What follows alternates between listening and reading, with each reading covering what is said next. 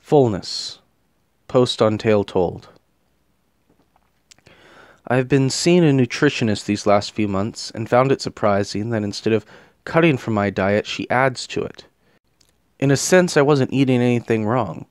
Already I had cut out most of the things people say are unhealthy in an attempt to feel better. The problem was that my meals were not balanced. I basically ate bread and meat. Apparently vegetables are a cornerstone to a healthy diet. It is remarkable that this principle holds in another personal matter. As college got harder and harder this year, I cut out many parts of my life till almost all of my time was spent either working at college or searching for recreation. As a result, the college only got harder and the recreation never restored. Then I made the decision that I had to get out, had to escape this cycle. I restarted jiu-jitsu. My instincts had been to cut things like jiu-jitsu to reduce my stress. The truth was the opposite. Jiu-jitsu helped to balance me.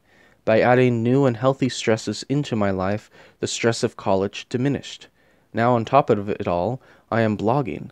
Somehow, by pushing myself in these multiple directions, I am going further in each category than I would ever have gone had I only focused on one.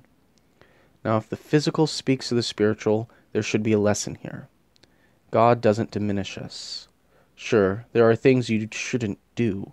Don't party all night every night. Don't drink soda every day. Don't murder anyone. Some things are discernible by common knowledge, a natural law. But Christ came that we might have fullness of life. Christianity doesn't detract from life. Christ is life, and he wants us to drink from him deeply. At communion, we remember the breaking of Jesus for our benefit. Christ gives himself abundantly to us, that we might have an abundant life.